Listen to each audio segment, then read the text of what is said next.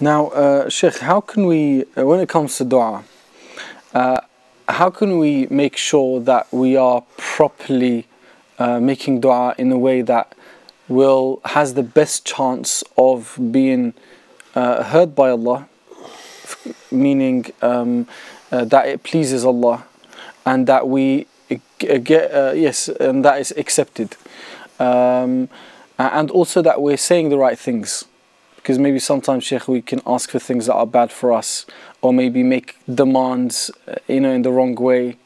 What are the etiquettes of just making sure you're making dua the right way, in the way that's most pleasing to Allah first of all, and then after that, one that can get accepted?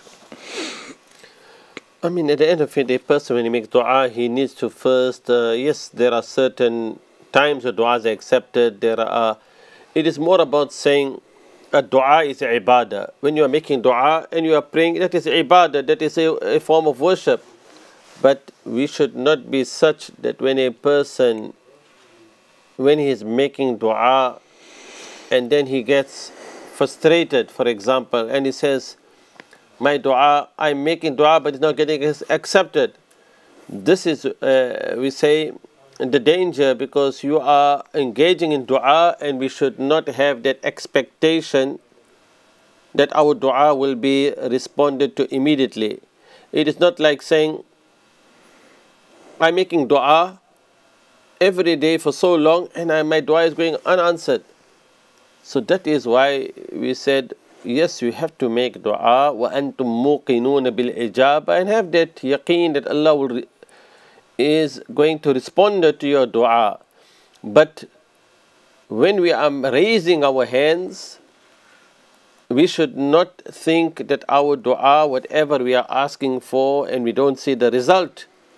It is not like we are expecting immediate results. It doesn't work like that. Person is making dua in earnestness and is praying. Yes, indeed, Allah Ta'ala says in the Quran, وَإِذَا سَأَلَكَ عِبَادِي عَنِّي فَإِنِّي قَرِيبٌ. If any one of my servant asks you about me, say to him, I am near. Ujibu da'wata da'i idha da'an. I answer the call of every caller when he calls. So when you making a dua, Allah Ta'ala, He is listening to your dua. He answers your dua. But the question is, how does Almighty Allah Ta'ala respond to somebody's dua? So He knows. فَإِنِّي قَرِيبٌ. But sometimes your dua is responded to immediately. Sometimes there is a delay in your answer, and sometimes you may not even see the dua being answered in this dunya. You may get something in the akhirah. So making a dua should really be a reminder that when you are turning to Almighty Allah Ta'ala, and that is what Almighty Allah Ta'ala loves, that the servant continues and is making dua. But when exactly does the dua get accepted? This is only in the knowledge of Allah. And also there are preventive factors. There are sometimes reasons why our du'as go unanswered. Think about that person when he's on a journey and he is covered in dust and he's raising his hands up to the sky. وَهُوَ يَمُدُّ يَدَيْهِ إِلَى السَّمَاءِ.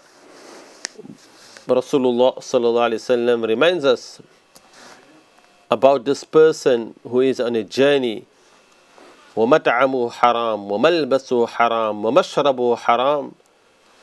His food is from haram, his clothing is from haram sources, his drink is from haram. فَأَنَّا يُسْتَجَابُ لِذَلِكَ. So how can such a person's dua go answered? So we need to bear in mind that one is that we only remember Allah in our difficult times when we want to make dua.